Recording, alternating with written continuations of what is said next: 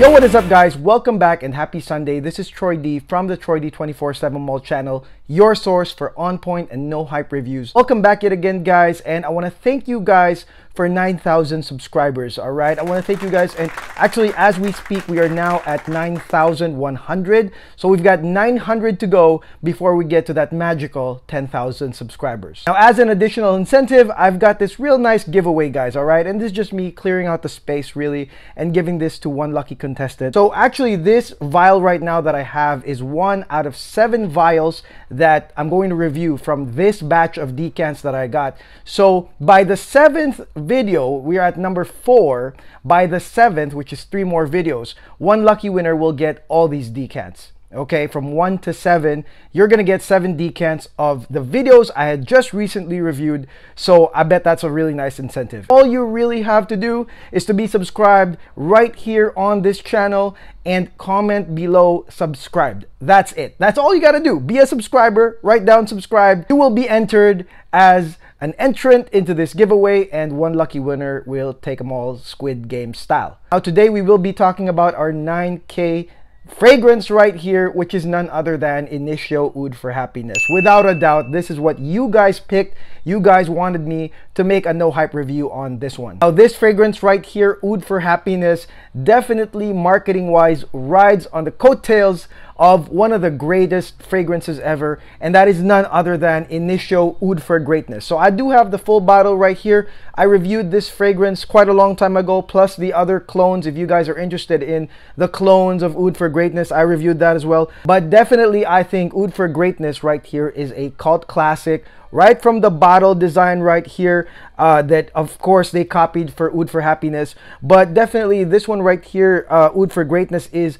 an oud fragrance that I think whether you're a beginner or you're down there, you're right in the trenches liking all these fragrances, I think you'll love this fragrance right here. The problem is that because this is riding on the coattails of Oud for Greatness, is that you're gonna have expectations right there. Okay, a lot of people are gonna expect greatness out of the next one, which is Oud for Happiness, and it's quite a risk in Initio's part. But of course, just like with anything, a lot of people are gonna blind buy it, a lot of people are gonna buy into the hype. So I think maybe their judgment was like, okay, let's just make this happen. Let's make a brother of Oud for Greatness right here. But I will tell you right now guys, okay, that this fragrance right here, Oud for Happiness, is not really related to Oud for Greatness. All right, so if you are thinking about Oud for Greatness and the reputation of Oud for Greatness, and you're expecting something very, very similar with Oud for Happiness, sadly I think that is not going to satisfy you, is not going to make you happy. And I'm pretty sure there's a lot of negative feedback out there right now on this fragrance just because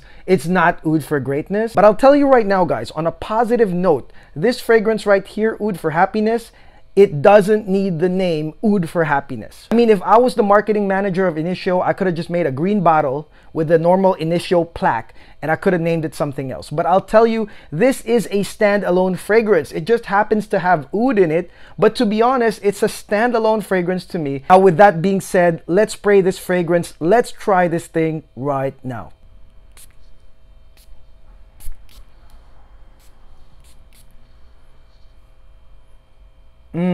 Okay, so let's go talk about the top notes right here of Initio Oud for Happiness. Right here at the top, you're going to get bergamot and ginger. Okay, you're gonna get these 2 notes, bergamot and ginger. And right then and there guys, right when I first sprayed this fragrance, the first thing I was thinking was, man, I kind of regret that this fragrance wasn't launched in the spring. This bergamot ginger combo smells quite awesome for springtime. Okay, that's the first thought that I had, and it really brought me to thinking about walks in the park, or these like nice parks here in the United States or even in the UK. That's really what this opening really feels like for me. And I read some feedback about Oud for Happiness right here, about people saying that this smells like lemon drops. Okay, and I will confirm that guys, and it's really interesting reading feedback because sometimes you never really think about it or you interpret it a certain way. For me, it was like the park in the springtime, but for some people it was lemon drops. And once I read that and I smelled it, and I was just like, oh wow, it does smell like lemon drops right here. So this is a nice really beautiful citrus ginger intro that I think is very likable. But again, if you're coming from that oud for greatness standpoint, you might be disappointed because it's not oud for greatness, okay? But for me, if we're thinking standalone fragrance right here, it's a nice opener without a doubt. Now the mid right here is quite interesting because I feel like it's a change of seasons, all right? So if you look at the background image that I chose here for Oud for Happiness, I chose Central Park in New York as the background image. And the reason for that was because Central Park looks beautiful in the autumn, okay? The autumn season is where Central Park looks good as well. Not just in the spring, but in the autumn to fall season, Central Park looks amazing. And I feel like from the top, which is sort of like springtime, it immediately shifts into the mid and you kind of feel the change of weather almost with this fragrance. And the bridge note right here is licorice, guys. So licorice comes in right after that lemon ginger opening, sort of like a change in weather. And as the licorice comes in, it's a curve and you start feeling the change and you're like, ah, maybe this is why they released this fragrance at this time, because it feels like autumn. And behind that licorice, guys, is some cedar and some oud. That's right, guys, cedar and oud. Now I will say this, guys, that the cedar is more prominent right after the licorice than the oud. The cedar comes out again, affirming the autumn / fall winter nature of Oud for Happiness, because it gets woody and you feel like you're still in Central Park, but then the leaves are gone, okay? They are gone and it's just woody. It's just all these trees without leaves. So it's got that licorice, anise type smell, and then you've got the cedar to complement it, making you know that it's an autumn fragrance. And then of course there's that oud, okay? Now the thing that this one has in common with Oud for Greatness is how the oud here will be liked by both audiences. By those that have never tried oud, it's like a nice intro to oud. It's like an oud which is not offensive whatsoever because it is always mixed with something. And what that means is this oud is almost never on its own. It's like oud mixed with licorice and cedar, so it's sort of like a woody type spiced oud in the beginning, guys, so it's never really on its own. Again, it's really great for those that are afraid of oud, that just are curious about oud, and they put it right here in the mid, meaning it's not the star of the show. They're not, you know, implicating that the oud here is something that is, you know, something you guys have to smell immediately. It's right here in the mid, hidden behind other notes. So I think that they made this for people that are quite interested or curious about oud, but maybe are on the 50-50 about oud, period. Now I just said the oud right here is quite nice, but it's never really on its own, because after a few minutes when the oud actually comes out on its own, you are going to get a bridge note that mixes again with the oud, guys, okay? And that is your vanilla, all right? You got some powdery vanilla here. It's part of the base notes, but it does come in somewhere in between the mid to the base notes, mixes in with that oud, which means what you're gonna get is from a spicy, woody oud blend, now you're gonna get a vanilla oud blend, a sweet oud, if you will, guys, okay? And the vanilla comes in, and I would say that this is also a nice part of Oud for Happiness. I would say that the sweetness of this vanilla mixed with the oud makes for a great combination right here. I think it's a likable part of Oud for Happiness. One thing I would say is how beautiful the transitions are with this fragrance, okay? So, you know, you actually forget at this point, as you are wearing this and you are already smelling that oud vanilla combo, I think that you're gonna forget already that you already had that lemon drops like opening right here. So I think it's really wonderful how there's sort of like a shift of seasons, if you will, right here in this fragrance, okay? It's such a seamless transition between notes, and these notes are not necessarily connected, they're not similar in nature, but for some reason the way that it shifts is really great. Now on the dry down, guys, you are going to get some musk and herbal notes in addition to the vanilla. Vanilla musk is a known combination right here, but vanilla musk, once we smell it, once the musk does come up, it affirms the fall season. That's for sure. Again, shift in seasons, which is really interesting. Once the vanilla musk comes in, it turns bam, fall. All right, you in a coat, fall style in the middle of Central Park.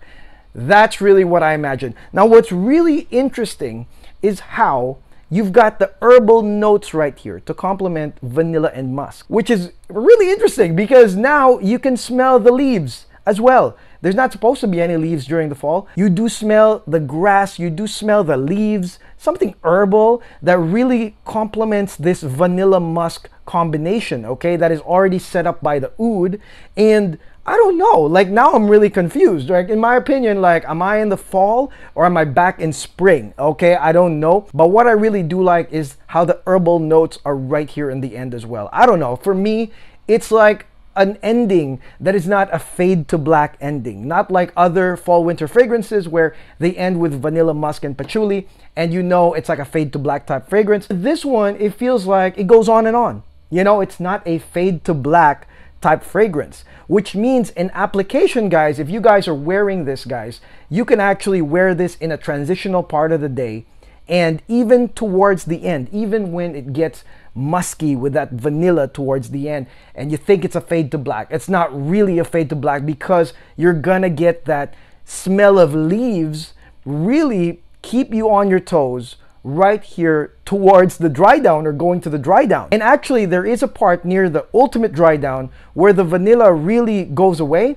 and you've got musk and herbal notes. So that's really interesting. And to me, it's very masculine. I think this is a very masculine fragrance. I think that men should definitely try it, especially those that want to pull off a coat, a turtleneck, something really nice for the fall winter right here. As of right now, it's October, it's scorching hot outside here in LA, but there will be a day where it'll be nice to wear a turtleneck and a coat. And I will be going to New York someday soon, so I cannot wait to wear a turtleneck, a coat, a cardigan, and wear this while I'm outside in Central Park because I think it just matches the whole vibe. I think that Oud for Happiness is for a guy that likes to dress up, not like this, like casual t-shirt and hat.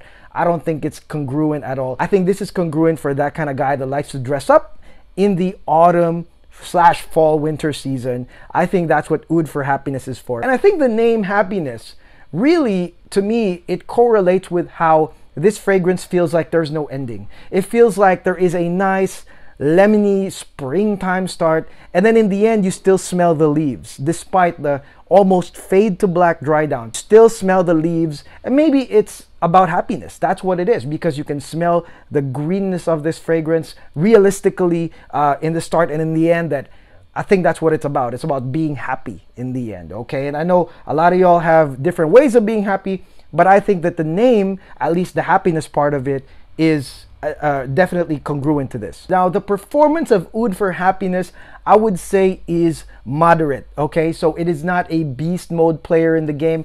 I think that with my 3 sprays, I was about to get like a powdery aura around me, and this one lasted quite good, 10 hours plus without a problem. But I think that this is questionable during the fall. I think that 3 sprays will not be enough to beat the biting cold. I think you would need to overspray. Not saying that this is weak, but if you want to get noticed, I think that you need to do 5 sprays and up on Oud for Happiness. It's not beast mode. It's really like powdery and nice, especially once the vanilla musk kicks in. It's really powdery and nice.